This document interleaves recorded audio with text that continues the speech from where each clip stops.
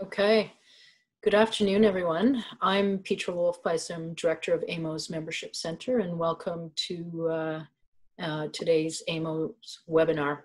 We've been running a series of webinars to support our members through the many challenges of COVID-19, and I am pleased that we had the opportunity to line up today's discussion on the labor relations aspect of things that have been coming up for everybody. We're hoping that we have an opportunity to get to the many questions that we've been hearing from our membership and otherwise. It may not be the case, but please use the chat option to put in any questions that you may have, and we'll have an opportunity to follow up following the webinar. So I'll just very quickly turn to our panelists and introduce them. I'm very pleased to introduce Jane Albright, who is our moderator and panelist. Jane is the Commissioner of Human Resources and Citizen Service, Region of Waterloo, as well as being the President of OMRHA, or the Ontario Municipal Human Resources Association. We also have Mark Mason, who's a partner with Hicks Morley. Stephanie Jeronimo, also a partner with Hicks Morley.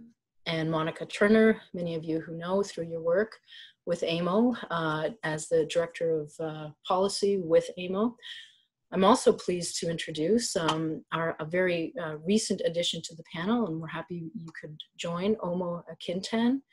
I hope I said that correctly, Omo. Yes, Thank you. Chief People Officer, People and Equity Division, City of Toronto. And Omo will take us through the framework that the city has been working on to go through some of the recent policy changes and many things that they're also dealing with as they adjust to COVID-19. Just for participants and our panelists as well, this session is being recorded and we'll make it available on our AMO COVID-19 webpage. If you haven't been there, you will find all of the AMO webinars that have been running over the last 4 weeks. They're free, available for you to view at any time, as will this one. We'll hopefully post it within the next 2 to 3 days. Our website also has a ton of resources, information coming out from the province feds and your colleagues from across the province. If you have any follow-up questions coming out of today's discussion, or any other questions or issues that are arising for you, you can reach out to us at covid19@amo.on.ca. And before I turn it over to Jane, I also want to give a shout out to Brittany Ardeal, who is our technical person behind making these webinars run so perfectly. And just to our panelists, I'll have you know that we are just under 500 participants at the moment. So I am done. Have a great conversation, and thank you again. Good afternoon, everyone. So we're glad to have so many people join. This is clearly a very topical issue as we navigate a very strange climate. We have only been at this for 5 weeks, and I think that the days are blurring into everything. So it's hard to imagine that's all that we've been doing. We want to make sure that people are getting an opportunity to ask their questions. So we have a Q&A function, as well as we'll be monitoring the chat. And for those of you who don't get your questions asked or answered, then we will be responding as we can through those 2 different channels. As well, we will keep track of them, and depending on how many are still left on the docket at the end of the day, we may go to another session, or we can get the responses back out through the AMO channels. With that, I think I'm going to ask Stephanie to go through for us really where we have been so far. I think that was the plan to get us started off. So I will hand it over to Stephanie Jeronimo from Hicks Morley. Thanks so much, Jane. Hi, everyone. This is a new format for me, but I will try not to switch around too much here. So to recap sort of where we've come in the short, long feeling time since March 17th. On March 17th, the Ontario government declared a state of emergency under the Emergency Management and Civil Protection Act. That same day was when the first order was issued, closing a number of public establishments, including some municipal facilities, including indoor recreation facilities, public libraries, childcare centers, theaters, and concert halls. Those orders have subsequently been renewed. except for allowing the opening of certain childcare centers to provide childcare for emergency frontline healthcare workers. On March the 23rd, the government then ordered the closure of all non-essential businesses. And we know that there is an exemption for municipalities, but generally speaking, we've seen a lot of municipalities acting in the spirit of that order and trying to generally reduce their operations, and many have reduced the non-essential parts of the operations that are coming into the workplace. That same day, there was also a regulation issued to address staffing concerns and flexibility in long-term care homes.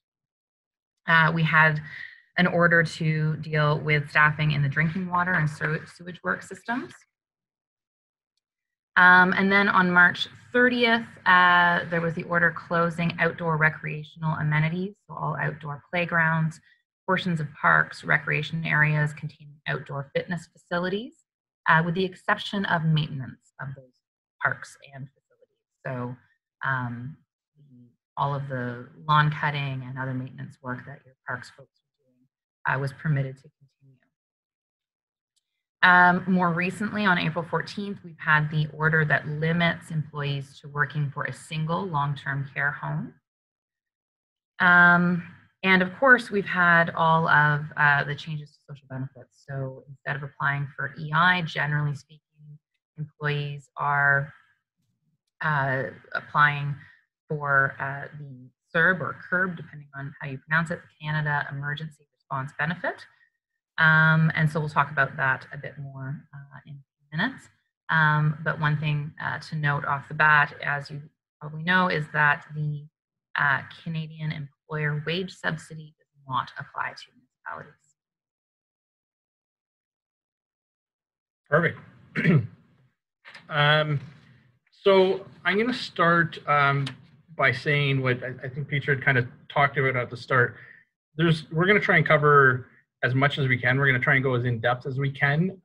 Obviously, we won't probably cover each and every question, each and every nuance, and the individual circumstances of any case. Will obviously, be quite informative. It may significantly change the view. So rather than get tied up for 10 or 15 minutes on a particularly narrow issue, if you have a question that looks like that, we will commit to getting back to you and talking that through.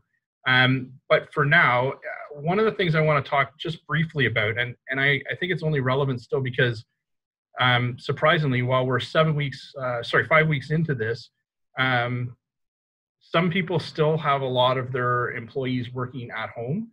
Others are just starting to really think about what that means and whether there is meaningful work there.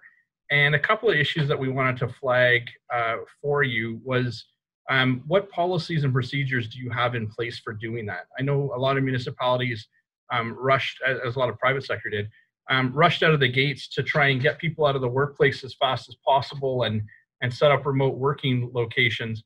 The question, though, is what do you have in place that's actually governing that working relationship? Obviously, their existing terms and conditions of employment would still be applicable, but the question is do you have a policy in place? Do you have an agreement in place that effectively incorporates that but builds on it, for example?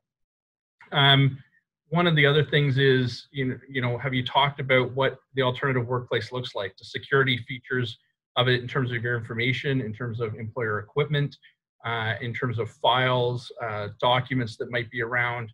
What does that look like? And commitments from the employees that they will ensure the confidentiality and the protection of your equipment and information. Hours of work is a big one.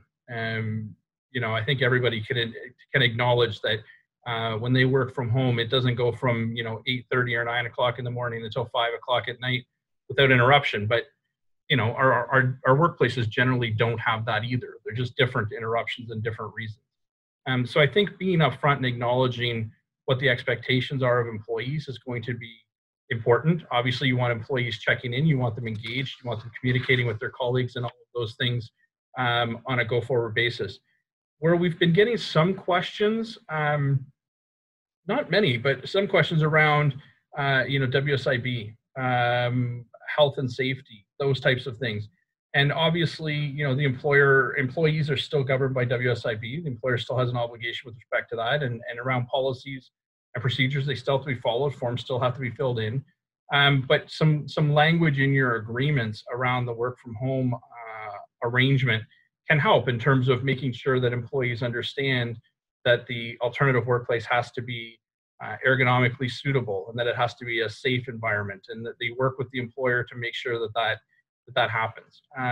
So those are kind of some of the brief kind of issues around work from home that I think people just need to be aware of and conscious of. I see there's a question that's come in with respect to T2200 forms. I'd love to tell you that I know what that is. I have no clue.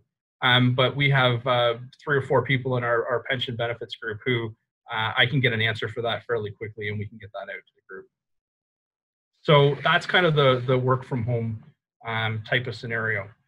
The next thing that I want to move into before I turn it back over to Stephanie is the ESA amendments and the declared emergency leave, the infectious disease emergency leave. Some people just call it the emergency leave. I always refer to it as the DEL leave, even though I'm capturing both parts of it. And so, you know, this has been in place now for a little bit, but in many ways it's still uncharted and untested territory. So if anyone tells you that they've got the definitive answer on this of when it applies, when it doesn't apply, and how you can use it, there hasn't been any cases on it yet. So nobody has a definitive answer. I think we've all been going with what's the best information available, what are the risks of each alternative, and what are the other issues that you're dealing with, and you kind of have to weigh all of those together and figure out which path you're prepared to go down. At its core, there are effectively 2 parts to the declared emergency leave, or the IDEL as well. There's the first part, which is basically, I always say that it's kind of like the workplace has been shut down, the work has been shut down as a result of the emergency order, so an order under the EMCPA. That's kind of the first head of this. The second part of it then is the more case-specific type analysis. You know, is there an order directly affecting the employee under medical supervision or investigation? Have they been ordered to isolate or to quarantine? But the most frequent one that we probably see coming up is around the childcare obligations, and it's specifically referenced within that due to childcare obligations for school or daycare closures. So those are kind of the broad, and you know, it's set out within the legislation of what those look like in general. The question is how have employers been applying it?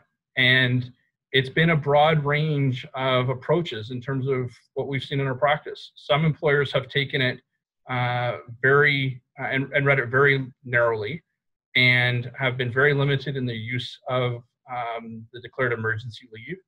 And others have taken a more moderate view, where they have essentially said that, listen, this looks more like a layoff, but if the employee thinks that there's an entitlement to a DEL leave, please come forward and let us know, and we'll look at that. And then there's other employers that have read it much more progressively and more with the, I would say, the broad spirit of the intention, which was if an employee doesn't have work available for any one of these different reasons, or isn't able to attend work for any one of these different reasons as a result of the COVID virus in general, then that should open up some eligibility for this type of leave. And so it's just a matter of where on the spectrum employers have been with respect to their comfort level of risk. There's been questions raised around, can we force employees onto DEL? It's a personal leave under the ESA. So on a strict interpretation, forcing someone onto a leave doesn't sound like it would fit. But at the end of the day, the risk is probably minimal in that the DEL leave is actually the better option for most employees in most circumstances. And so, you know, again, it's a balancing of the risk factors versus the situation that you're dealing with, and trying to manage many different employees in the workplace. Unionized versus non-unionized makes a big difference as well in terms of what's available. and whether you're dealing with bumping and layoff language. So those are kind of the general issues that are there. And I'd love to tell you we have the magic potion to understand exactly when everything should be used. But the reality is it doesn't exist at this point. There's different times you're going to use it. There's different times you're going to say this isn't available. And we're going to go the layoff route. One question that I had posed to me is effectively, can an employee change their mind later if they've elected the Dell leave? And it's like any other statutory leave in that if the circumstances have changed and the leave is no longer something that's applicable to them, then yeah, the employee would be entitled to come back to work. Of course, that's predicated on the fact that there's work available, and the reason they weren't off in the first place didn't have anything to do with not having the work. So very nuanced and kind of technical areas there as well. So I think we'll come back to this because I think almost discussion with respect to City of Toronto is probably going to pick up on some of these issues. So I'm going to leave it at that point for now and turn it back to Jane and Stephanie.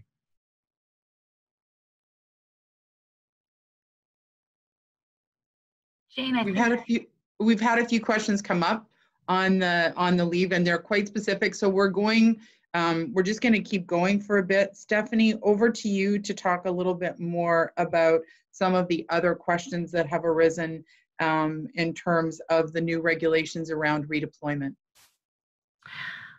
So just before we get to do you want me to go to redeployment now, or did you want me to? Oh, I clearly missed a memo somewhere. So whatever we had planned on doing, that's what we'll do. No problem. Just so that we sort of have the framework out there before I turn it over to OMO to talk about the City of Toronto's experience. I'm just going to run over a few of the general information with regards to EI and the CERB benefits that are out there now. A few people have asked if the wage subsidy applies to libraries, which is an excellent question that surprisingly I have not received before this webinar. So we will have our pensions and benefits experts look into that and get back to you because I don't want to guess. So as you likely know at the moment, if an employee is unable to work or doesn't have work to do, is not receiving income because of COVID-19, then they do not apply for EI right now. They apply for the Canada Emergency Response Benefit. So it's $500 a week, so $2,000 a month. In order to be eligible, the employee has to earn less than $1,000 per month, or pardon me, no more than $1,000 per month in income. And there are some other eligibility requirements. They have to be over 15 years of age. They have to have earned $5,000 in 2019 or the previous 12 months. And in terms of who can apply for it, again, it's quite broad. You don't need to have an ROE on hand in order to make that application. It's streamlined to get dollars into pockets of employees as soon as possible. So employees go online, and the way that the application process works, it's a set 4-week blocks that the $2,000 is paid for. So the question is, is there 14 days where you are not working or receiving income, and that you will not receive over $1,000 over the 4-week period? And then there is particular days of the week, depending on when your birthday is, that employees are to apply either through Service Canada or through the CRA. And there's links on the web to direct employees to the correct organization or website to apply through. The CERB benefit is taxable. You don't pay taxes at the time, but you will pay taxes when it comes to be tax time. And if employees were not actually eligible for it, then they'll have to pay it back at that point. In terms of top up at this point, there has been no announcement saying that employers can top up. So while under EI, you can apply for a sub plan and have a top up, at this point, you cannot top up CURB. We are expecting to get some clarity on that. I believe I heard this week, but don't quote me on that. Hopefully the federal government will provide some clarity, because certainly lots of employers have been wanting to do that. And the very latest that was just announced this morning by the federal government is that there's going to be a new Canada Emergency student benefit. So students, and particularly post-secondary students, will be able to receive $12.50 per month from May to August. And that will begin on May the 1st. So we're expecting legislation to come down and regulations with regards to that. So that's sort of the broad brushstrokes in terms of it. I guess the only other thing to mention is that it's not income tested, the Canada Emergency Response Benefit. So if an employee is part-time, for example, and would have earned less than $500 a week, they'll still get the $500. If under EI they would have received more, they'll still only get $500 per week. And you can still apply for EI, though, for things like pregnancy and parental leave. Okay, Jane, I think it's back over to you. Okay, so we have some discussions around the new reg that came out last Friday that allows people to redeploy in a much less fettered way than we have in the past. Mark, maybe you can talk a little bit about the new regulation, and then we can hear about how that has played out in the City of Toronto, which has one of the most complicated schemes anywhere to be found. Yeah, I'll touch on this briefly, and then I'm going to turn it over to Omo, who can give you some real life example of how this has come to be. So this came down last Friday morning, I believe, and we had anticipated something happening. We didn't know what that was going to be.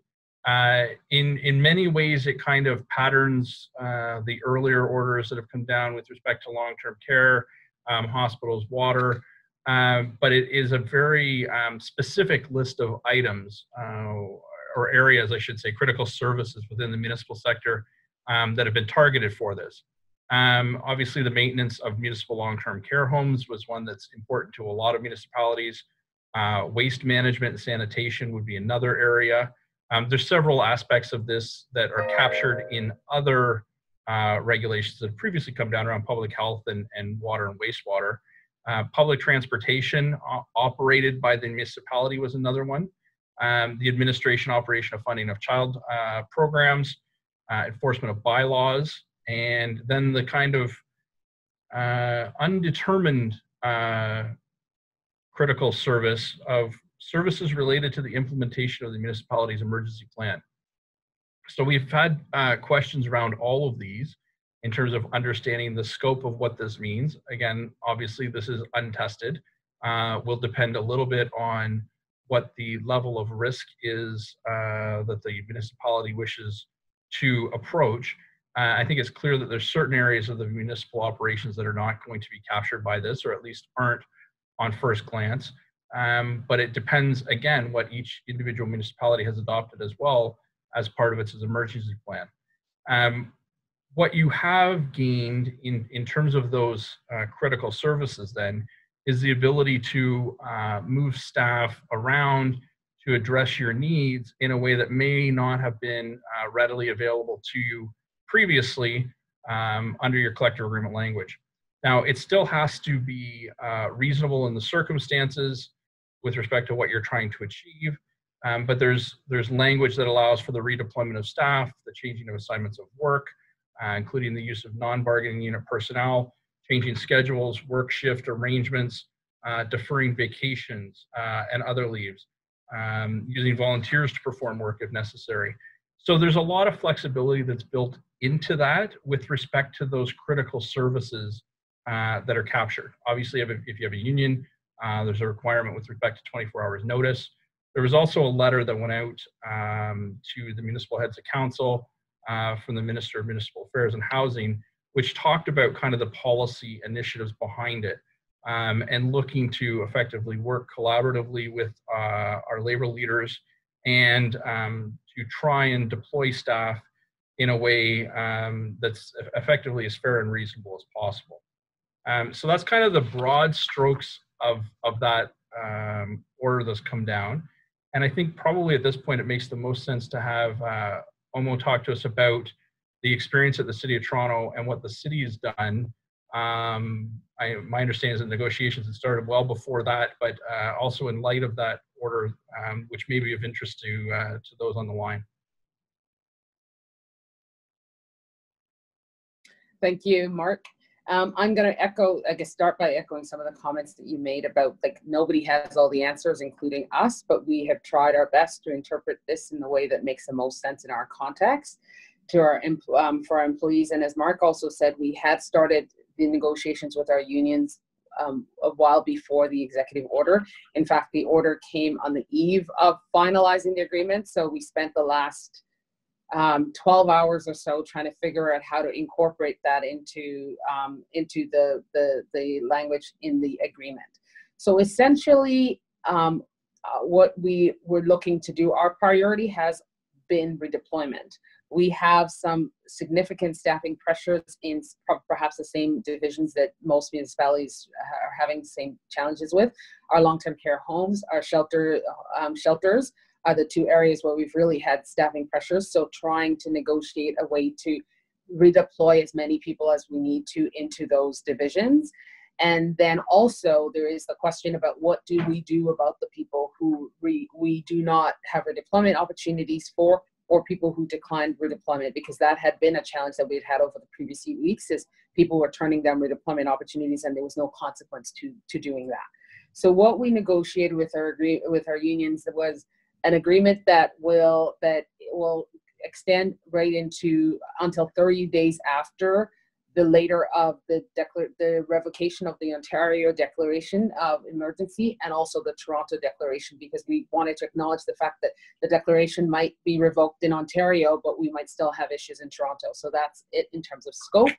And then the way the process is working, and it's already started, we started implementing it yesterday. So what we have done, which is contemplated in the agreement, is that we have sent a survey out to our employees who are in services that have been discontinued, or services where we don't require as many people. So employees who are at home not working or not doing much have received the survey, and it gives them 48 hours to make an election. So the employees can opt out of redeployment. So they're not interested in redeployment, in which case they will be placed on a DEL, and the employee will be placed on the DEL, and which will provide them with access to their benefits, and also based on what we understand from OMRHA presently, that will also give them entitlement that would be eligible time under OMRHA, and so they could buy back or continue to contribute to the OMRHA pension, and obviously we will pay our contribution. So that's an option. Employees who opt into redeployment, we then have the option to assign them to one of the jobs that we have available. In addition, we have the opportunity to use volunteers, and our agreement in a lot of ways mirrors the executive order in terms of the flexibility that it gives us. It does require us to look at seniority, which of course we're happy to do, but it does also anticipate that there may be circumstances in which it is just not practical for us to do so, in which case we reserve the right to rely on the executive order where it applies. It allows us to defer or cancel leaves. So those are basically in broad strokes the agreement, which mirrors again the executive order. So the way that it's been rolling out is employees then have the opportunity to opt. If they opt in, the survey also asks questions about accommodation needs, and so we're working through those accommodation needs. Obviously, we've got quite a number of them, and as of this morning when I looked, I think there was I think 42% of the people who had responded had indicated a need for accommodation. So that's quite the body of work for us to work through over the next little while. And so for employees who we are not able to redeploy because we don't have enough opportunities for them to do, we will be placing them also on a DEL, and in that case, they will be provided with a top-up. So we have registered 3 sub-plans with the province, with the federal government over the last 2 days. I think they were approved yesterday. We may have filed for them on Monday and received approval yesterday, so they were very quick in responding. And the intention is for those employees who were not able to redeploy, or employees who were not able to accommodate in redeployed roles, will get access to a sub-payment up to 75% of their income. So those are we did on the last day, as we were finalizing the agreement, start to contemplate the issue with the EI and CERB, because the expectation is that the employees would go on EI and then they would get a top up. But it was becoming common knowledge by the end of last week that the government seemed to be processing even EI applications under CERB. And so the agreement contemplates that if the guidelines change such that the CERB, we can pay a top up on a CERB, that the employees who are required to go on a CERB because EI is not being approved will get the top up for that. And I know that there are some other municipalities who have already started to advocate with the federal government about the change in the CERB to allow it to accept top-ups as well. And so we have also joined in that advocacy, and I know Edmonton is really active on that. And so we're advocating for our employees who may be required to go on a CERB to be able to get the top-up. So with respect, so basically we continued with the framework agreement that we had been negotiating, and then put in additional language just to contemplate the fact that there may be times when we want to rely on the emergency order, because it gives us even more flexibility than the agreement that we negotiated. So those are the things those are the broad strokes that I intend to cover, but I'm happy to answer any questions. Or Mark or Jane, if I've missed anything that you want me to speak to, I'm happy to cover it. No, I think you've hit the highlights of what it is, and the use of the DEL leave and those kind of things. So I think that's a very good high-level summary of where things sit on that. I'm just seeing the list of questions that are coming in. I'm not sure where to start, Jane. Any ideas? Well, I think one of the first questions is the top up is not a common thing, but that was top up on EI is pretty much what I'm hearing, Omo. Yes, that the intention, yes. So it is set up to go, because our employees who are putting on the DEL should be eligible for EI. If they get EI, then they would get the top up. If they do not get EI and they're put on the CERB, they won't. Right now, they wouldn't be eligible for the top up because the rules don't allow for it. But we're hoping that the rules will be changed so that they will be able to get the top up. Okay. I think some of the other questions related to leave, not so much on what people are doing. The one caution I would have, and given that the 555 people on this call are all HR people, is you have to live with your unions when you go back. So being very judicious and having those negotiations up front, as Omo had started, is really important to make sure that you have a really good dynamic to go back to when all of this is over and things start to go back up. The other question that seems to be very prevalent is, are people allowed to mandate people to take vacation? And will that vacation potentially impact keeping things? So the one question was about whether people could use one day to boost their income as long as it stayed under $1,000. So maybe a bit of a discussion around, we've talked about CERB, we've talked about DEL, alternatives like using vacation, particularly as you're negotiating with your unions, might be a helpful segue, because there seem to be quite a few questions there. So I don't know, Stephanie or Mark, who'd like to take that one? I'll jump in because I typically speak fastest, and then that'll give Stephanie time to think of what the right answer should be. In general, though, when you're dealing with employees in vacation, obviously it's a big difference if you're dealing with unionized or non-union employees.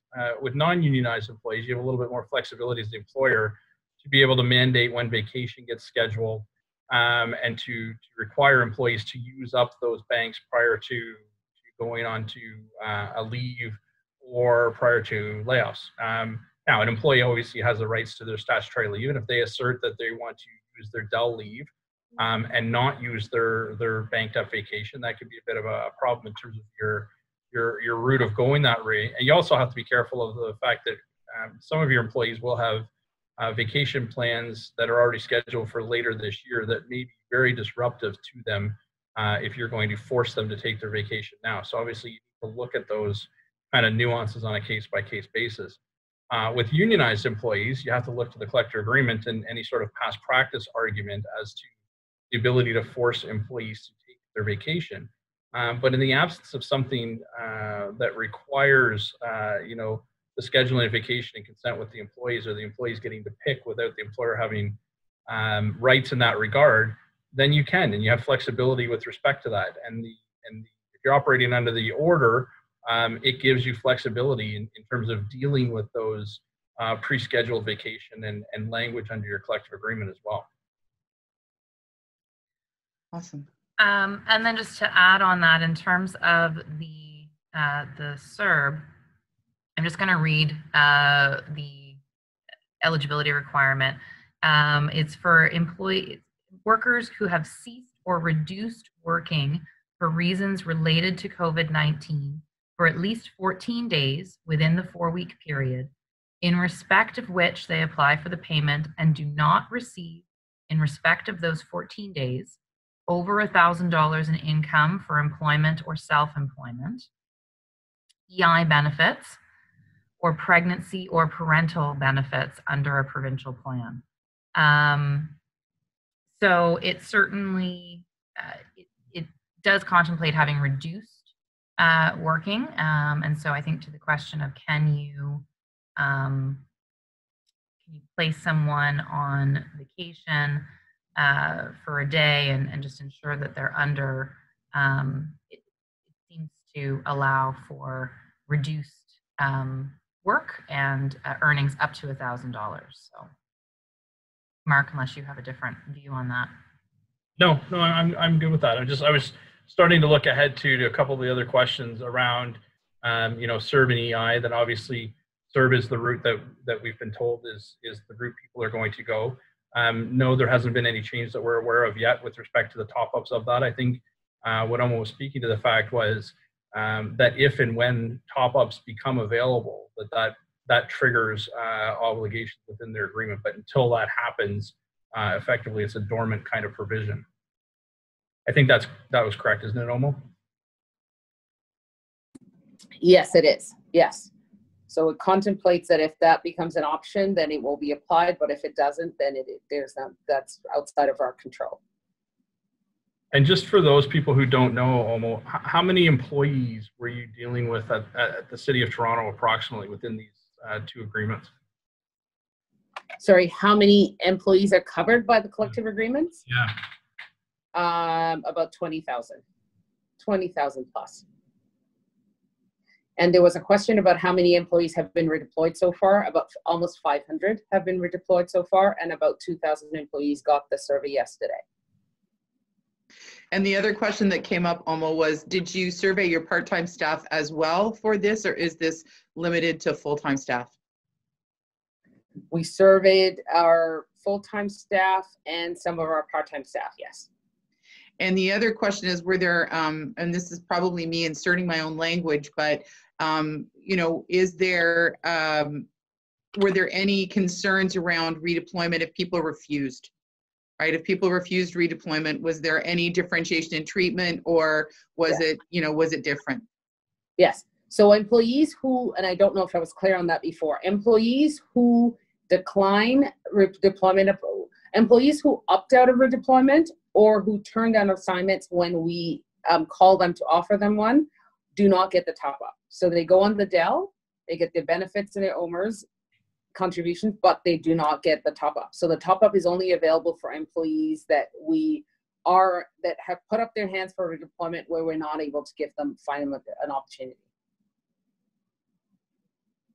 And of course, the other big thing too is they're not getting the opportunity to continue to work their normal hours at their normal rate of pay, and you know, be able to keep their income whole either.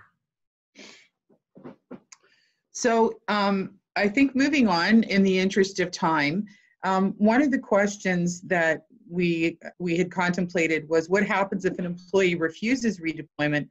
What are the options for union and non-union staff? And so I guess this begs the question, if people refuse redeployment, is it possible to mandatorily redeploy people into the workplace, into critical services? So if we're looking at the redeployment order, the test is it reasonably necessary to prevent the spread of COVID-19? So a lot of it is going to depend on how you can respond, is going to depend on why are they refusing. So is the employee, is someone who's been working from home up until now, and now you're redeploying them into critical service that requires them to be coming into the workplace, for example. Maybe by working from home, they've been able to manage their childcare obligations, but to actually leave the home, they now can't. So your response there is obviously going to be different, and you're going to have to think about, you know, would you then just place them on an infectious disease emergency leave because they'd be entitled to that because of the closure of daycares and schools that's preventing them from doing their work.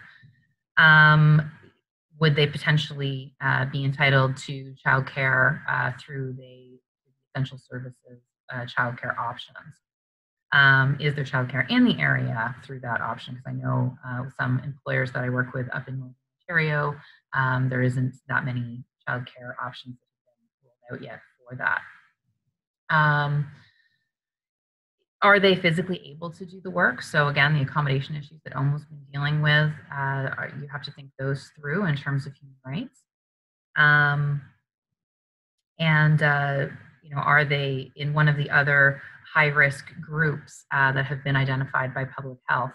And then how do you deal with that? So we have to remember that while the order does allow you to go around the collective agreement, and it says it doesn't apply to other statutes, there's still going to be overriding human rights concerns that you have to consider, including family status.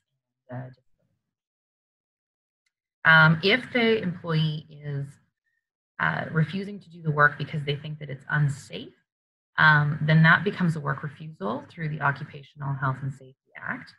And so the process, and I will admit that my knowledge of the work refusal process is very high level, but my knowledge of it is that you can ask another employee to do the work as long as they are advised that there's been a work refusal. You need to have your joint health and safety committee investigate. And if the employee still refuses after that, then you call the Ministry of Labour to investigate. And Mark and I were talking about this yesterday, and I think both of our responses after that are that you call Rob Little or Nadine Zacks of our office that are all over ocean, far more knowledgeable of them than we are.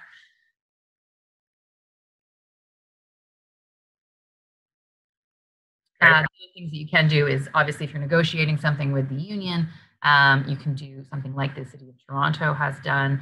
You can also look at, you know, do employees then go on leaves, or do they have bumping rights, and can you restrict bumping rights if you've got that negotiated? Sorry, Mark, you cut you off. No, it's fine. Before we move on, there's a couple other kind of quick questions that I've seen that I would want to clear up. One was, can an employee apply for CERB if they go on disease emergency leave? The answer to that, I think, is clearly yes, they can do that, as long as they otherwise meet the qualification. Someone had asked, did I hear correctly, top up on DEL or EI? It isn't really framed properly the right way. It's if you go off on the DEL leave, the emergency leave, the original entitlement would be to EI, in which case there was top-up provisions for that. The government since changed that, and it's not an application for EI anymore, it's for CERB, and at this point, there is no provision allowing for top-ups. However, you know, it's something that's still being talked about quite heavily. In terms of other things I wanted to touch on quickly, one, with all the discussion that's existing with respect to long-term care, that's a significant interest for, I think, many on the phone. Some of the municipalities and representatives on the phone or on the conference might not have responsibility for long-term care, and so it may not be as much of a pressing issue for them. But for some, they've been really wrestling with these concepts. And just to remind people that with respect to the emergency order 157/20 that came out, I believe it was last week. The dates are all blurring together again.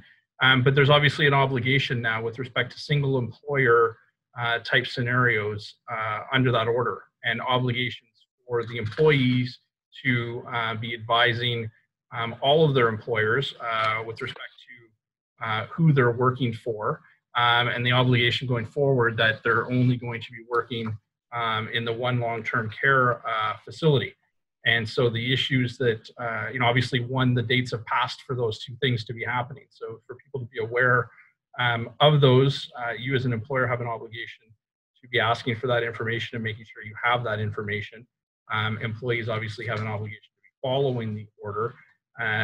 We have not seen or felt or heard the impact yet of that, because one of the consequences, obviously, if an employee is working part-time at 2 or 3 different facilities, is now they're not going to be. And so the staffing impacts are going to become potentially more significant for some. There's been talk out there about whether employers should be looking at premium payments. I'm not going to comment good, bad, or otherwise, but obviously that's one of those things where employers, in my view, have to be very careful with respect to that, because we've all lived through, or at least heard, the experiences of 369 retention pay, 24-hour shifts, various things that have happened within the fire sector, where one municipality or two or a group decide to do something, and all boats rise with the tide kind of scenario. So just things to be very careful about. But I wanted to touch briefly on that, because I think that's one of the areas where municipalities who have long-term care are going to be looking for redeployment options probably at the earliest. I think that was that in terms of long-term care. I haven't taken a quick swipe through the questions. One thing I'll touch on before we kind of loop back and try and answer as many questions as we can.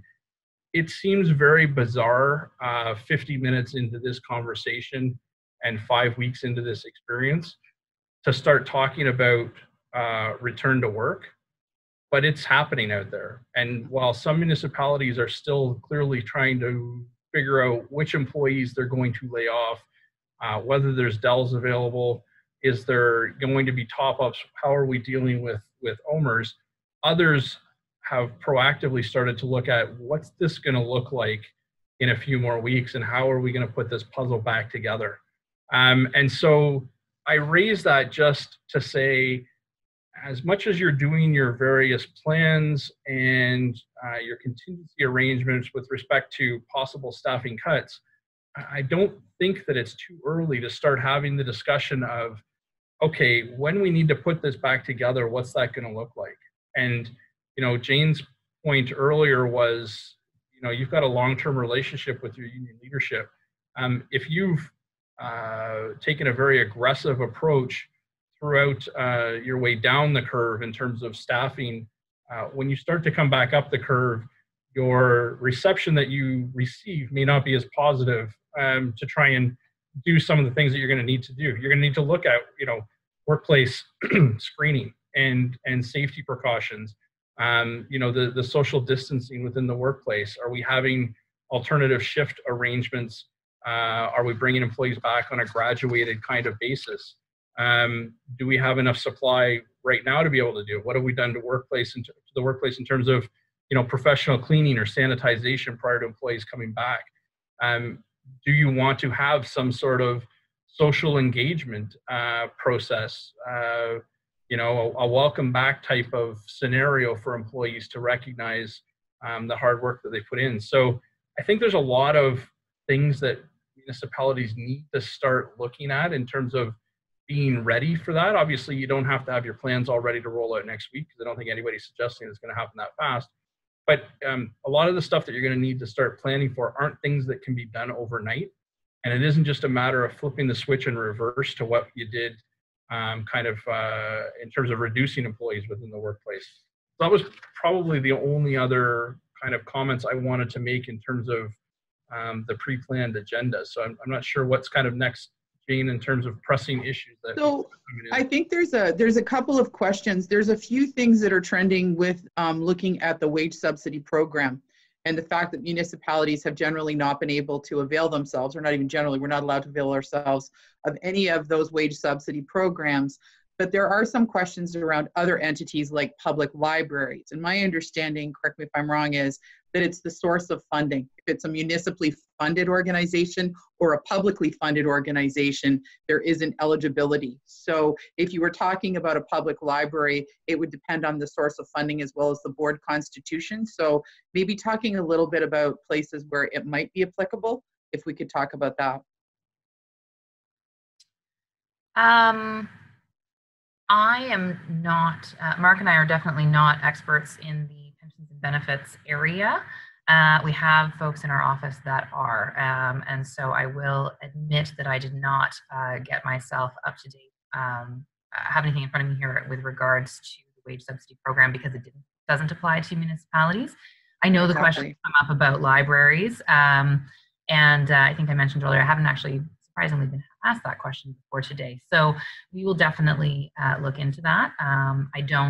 What you're saying makes sense to me. I don't know if that is the answer or not.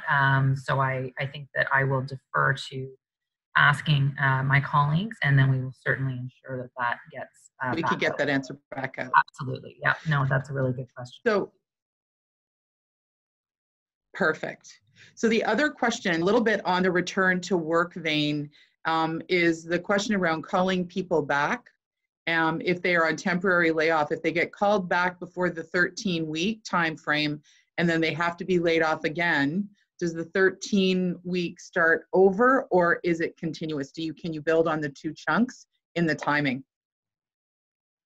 Yeah, my understanding of this, and Stephanie can correct me if I'm wrong, my understanding is it's 13 weeks in a 20-week period. So, employee could be laid off for 5 weeks, be brought back to work because there's work available, and then be laid off again, as long as you're not tripping that 13 in a 20-week period, or the extended temporary layoff, which is the 35 weeks in a 52-week period, provided that you're maintaining either benefit coverage or there's something else that you've done, which could include the agreement of the employee to extend that period of time. There's a very kind of prescribed list of things that could be used to extend that period of time.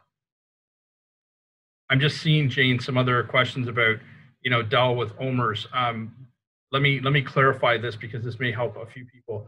If an employee is on a statutory leave under the declared emergency leave, the information that we have at this time is that is OMRH's eligible time, and we expect that the employee would be able to make their contributions, and the employer would have to match, and they have a period of time for doing that. So that's how the Dell leave works with OMRHs. On a layoff under the Employment Standards Act, the general layoff, that is not deemed to be pensionable service time. So hopefully that clarifies a couple of the kind of the general concerns that people had. There was another question related to redeployment, and so I'm going to ask OMO how they handled it in Toronto, and then maybe Mark and Stephanie, you could jump in and say whether there is any specific language in the reg in terms of compensation. If there is a variance between the level of the work and the work the individual is doing, do you top up that individual if it's at a higher level, or are people receiving their standard pay regardless of the pay of the work that they are going to be doing during the redeployment? That's a great question. So in our case, if the employee receives the greater of the two, so either their base pay or the pay for the job that they're doing.